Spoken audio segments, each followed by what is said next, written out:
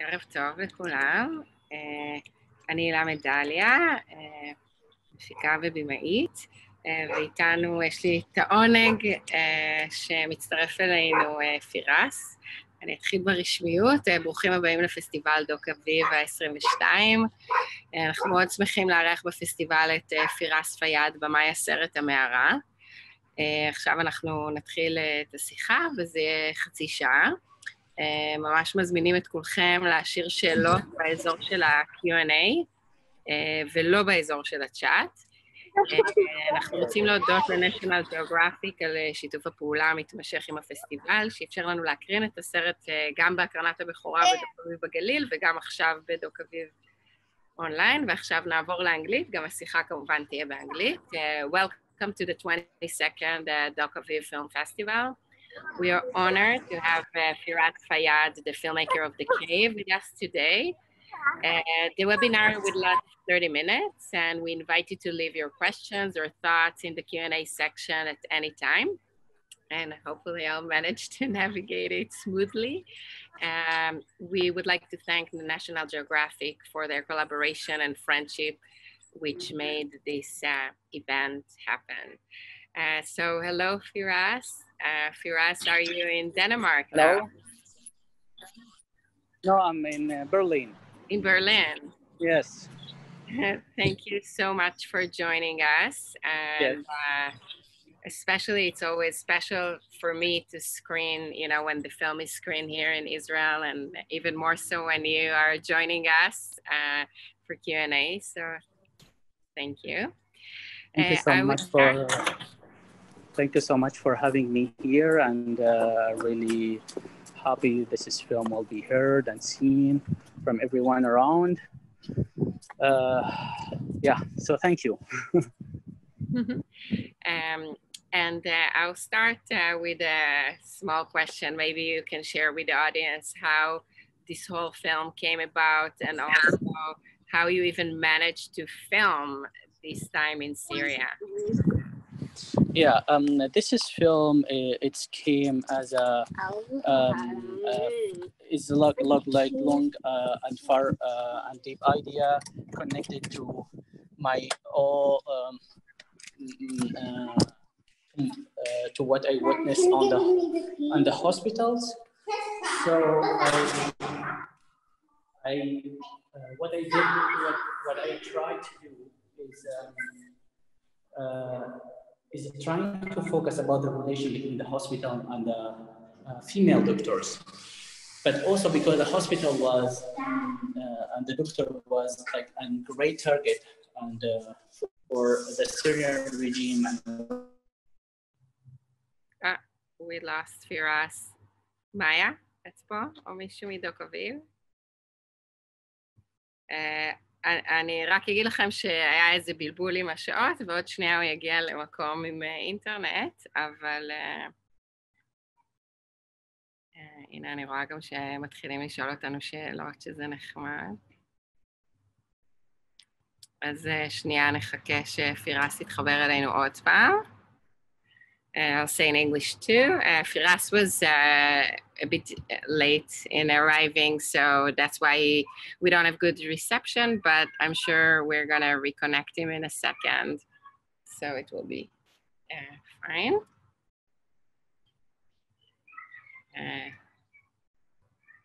If you all can wait a second. Oh, here we go. Hi, Firas, we lost you for a second. I can't hear you. Maybe unmute yourself for a second. True. Yes, okay. That's right. You arrived? Yeah, I'm arrived. Okay, perfect. So we didn't hear you. Maybe you can repeat and share with us how this whole thing came about, and also how you managed to even shoot at this time in Syria, which seemed very dangerous. Yeah. You know, I used to work in my movie, the Booth, Last Man and the Cave, in such a situation that not all the time that as a director I should be in the locations. There is like a kind of collaboration and style I developed for the films that I'm working on. In my country, in Syria, it's hard. I'm a person who not welcomed. On that easy way, like to be there, because already I've been arrested and tortured because my activities as a filmmaker and my work. So I try to all the time, even if I didn't access for the information that I want and the story that I want to tell, try like to collaborate with the people that can help me to tell these stories and focus on the stories to bring it out. And that's what's happened with the Last Man and In the Cave. Even the Last Man is developed with the footage that I already shot in Syria, and I put it on the front of the producer, and then those footage, it was like a ground for making that films. And those footage I was like experience. I've been have like so long relation with the White Helmets and the well-known with them, close knowledge about their work and the risk with that, and I experienced the risk that they face in my life through the footage that I already. Those footage didn't end in the film in the Last Man. I mean, the Cave. It's also about those hospitals that all the time that was targeted for the Syrian regime and the Russians. And inside those hospitals, it turned to be not just hospital for saving lives, it's hospital where the culture is being built. So I don't want also to approach those festivals, those hospitals as in journalistic way. I go like for the camera and then I films and then I put it and then I throw it on the television. Maybe for the journalist, this is the right way, like to do film in the war zone. No, for me, it's like it's a stand on the communication, stand on the stories, and stand on the moment. I need to explore the emotion and the moment and relation between my subject and the people around her. Even this is like the explore. It takes me like to film in many level or long times this period. So in the Cave, I established a team that in the area where it's sieged, and I talked to them, and we been like in long conversation. When the main subject left Syria, left the area, forced to leave the area to another area, I met her there, and I followed her. Like I'm filming some more moment with her in different hospitals, like how she her relation with the people, how she's searching about a new place, how she can find herself. And I try like to put all of this experience in one film as a one experience in one hospital. That the way. Of course, all of this is about like the observation and more communication with the subject, and more about like finding the right moment to capture. It's not just about like, okay, what's happening in that moment, I have to capture it. No, it's not important what's happening in that moment. It's important how I can explore the emotional. There's artistic level, I have to deal with it. I have to put the film in different level, not to be a usual film about hospital and somebody reporting those hospital is being bombed. This is New York Times can do it. This is can Channel 4 do it. Any televisions can do it. But as a filmmaker, I have more responsibility to bring more what those characters, how those people can interact and act, and understand them, understand their trauma and their behavior, their fear, how they've been expressed themselves in this way. And just if you can, so you're able to go to Syria, but not to the area of the hospital, or because of your work, you're not even able to go to Syria? Yeah, I went to the areas where where the hospital, this hospital, I tried to enter, I couldn't, and my cinematographer, I couldn't. My cinematographer continued filming there, and when this area being captured by Russian and Syrian regime, my subject left to another area, and then I met them there, and I continue filming with there. I was in Syria, but in other area. I managed to access there, but undercover, of course, it's not like, okay, this is whom am I, and let me in. It's not easy. It was, I take like a lot of effort, like to get in, to film, to do all of this is filming, yeah. I'll take the, people are starting to writing us questions, so I'll start. it seemed as if the characters in the movie ignored the camera completely, except for few kids. How did you manage to make it look this way? Or how did you create this relationship with the characters that they completely, you know, they behave regularly and ignore the camera? So actually being the most important is your main character, or like the doctors that I'm filming with her, Dr. Amani. She was super comfortable and give me the access to communicate and to ask her what I want to film with her. And that's easy for me, like to get her soul outside and who she are outside. So when she's as a doctor, she's this have a talented of like communicating with the kids and talking to them and having this conversation. All what I did is I managed to capture this conversation. So the kids forget, because the conversation was for the kids, was for this girl is more interesting with the girls, with Dr. Amani, more than who's filming her. That's the way. If you as a filmmaker, this is what the difference between journalists and filmmaking.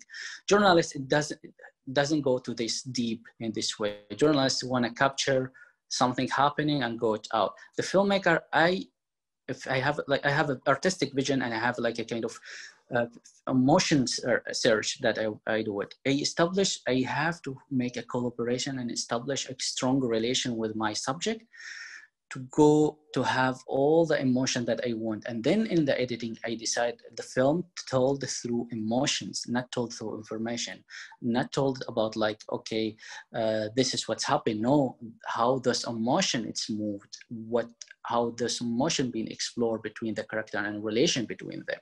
So for the journalist, could be this is an ethical way, but for us as an artist, we don't care. We don't care about this. We care about more about how we can get the depth and soul of this subject.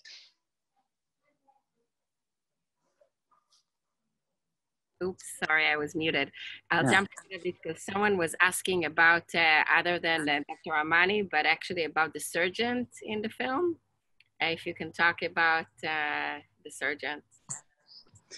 Yeah, the surgeon, Dr. Salim, is really a very respectful doctor, was in his area, and he was one of the very powerful supporter for Dr. Amani.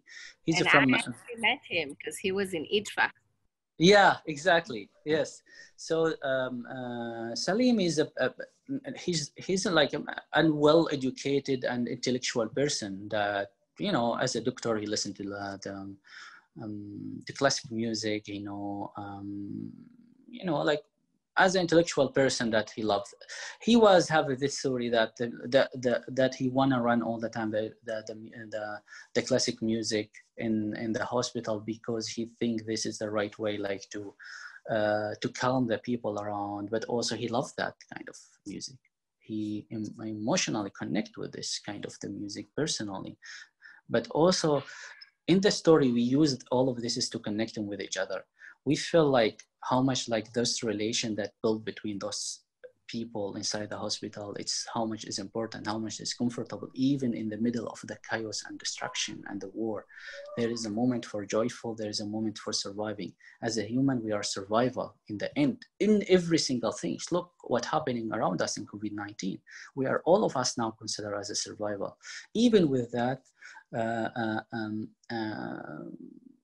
like even in Syria, it's more was worst in many levels that you can explain, and maybe the people, the Jewish people, know this situation and experience that how much what does mean that the whole is this is pressure and the destruction and the death threat that happening every single moment from everyone that around you.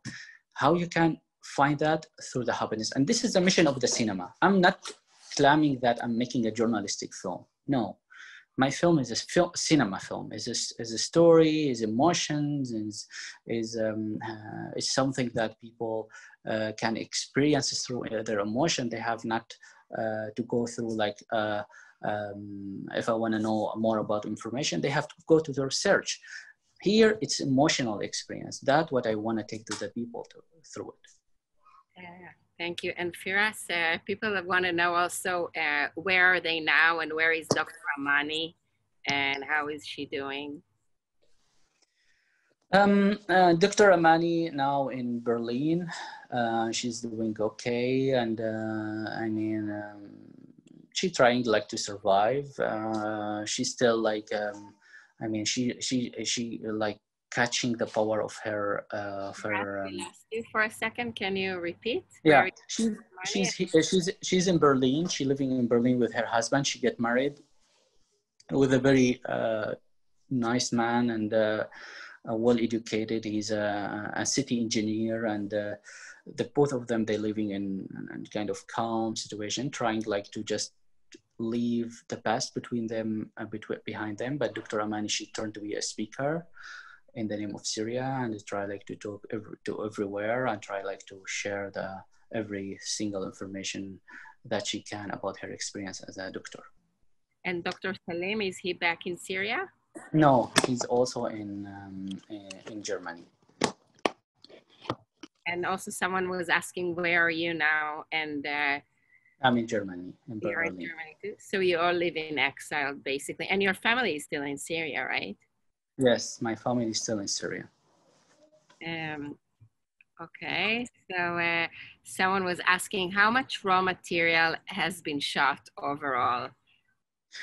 The material that we own, that we film it by ourselves, it's 500 hours. The material that in one city and other city also around 300 hours. The whole materials with archives that every day I was in the editing room.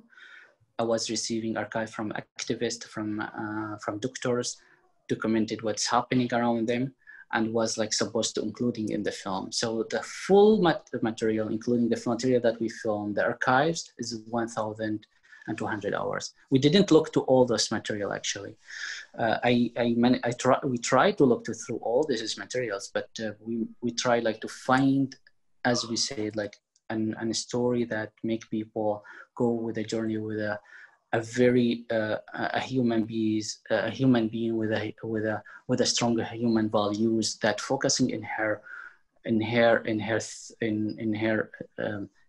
strength, that to save lives and to educate the other people around her, to be inspiring story. That's what we try to tell through the film. And another filming question.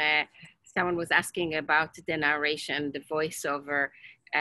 Can you talk a little bit how and when that was recorded? Was it during the filming or actually later in the editing room? And did the doctor write the narration? I mean, I assume you wrote it. But. The narration is written like it's written with a collaboration with Dr. Amani, me and writer Alisar Hassan. So both of us and with Dr. Amani have a conversation. Like we send her a question and we ask her like about specific moment. We collect some notes she wrote, and then we try like to shape them, and then we write them down, and then we sit with her and ask her like again to see how much those connect with you through what you said. And then again we show her the films, and we tell her like we're planning to put this here, this here, this here, this here. So can we work more about this?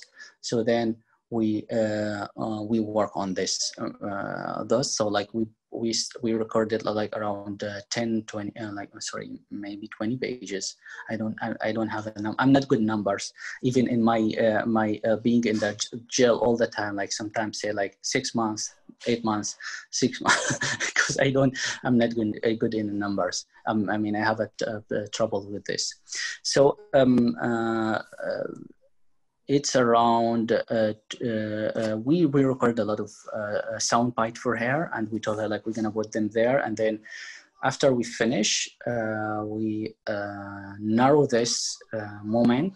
We decide about narrowing those moment and choose those specific that moment. So it's like it take a lot of work, like, but all the time was with a collaboration with her, of course, like with those her words. we try just to shape them in a way to work. We lost you for us again.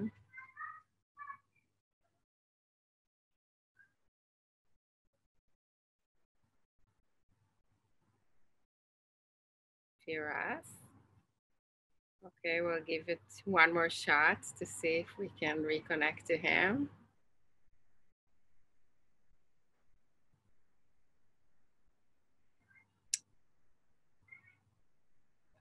I apologize for all the technical difficulties. Hopefully we can get him to say, to stay for another few minutes with us for last question. Get a note from Dr. Aviv that they're trying to reach him and reconnect him. So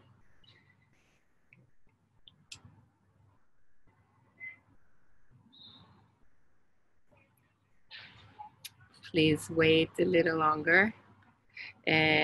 אני חייבת לשתף אתכם שאני מכירה את פירס הרבה שנים, ואחד הדברים שתמיד מדהימים אותי זה גם האומץ שלו, כאילו גם כשהוא הקרין את ה-Last Man of Aleppo, את הסרט הקודם שלו, וגם את הסרט הזה, כאילו זה מאוד חשוב לו להקרין את הסרטים שלו בישראל ולדבר עם הקהל, כאילו הוא תמיד מדבר על ונשאל אותו, הוא אמר כמה מילים על זה בהתחלה, על החיבור שלו לקהל, ועל זה שהוא מאמין שדרך האנשים אנחנו יכולים לעשות איזשהו שינוי, ובגלל זה זה חשוב לו, ובגלל זה גם הוא הסכים להיות איתנו עכשיו. אני מקווה שנצליח לחבר אותו.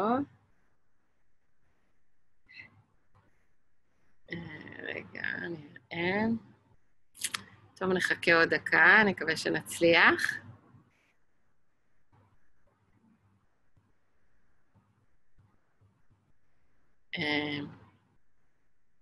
אם אהבתם את הסרט, אני מאוד ממליצה לכם גם לראות את הסרט הקודם. הסרט הזה היה מועמד לאוסקר, וגם הסרט הקודם שלו, ה-Last Man of Aleppo. מאוד ממליצה. קשה, קשוח, אבל חשוב וחזק. וגם היה מועמד לאוסקר, אם אינני טועה.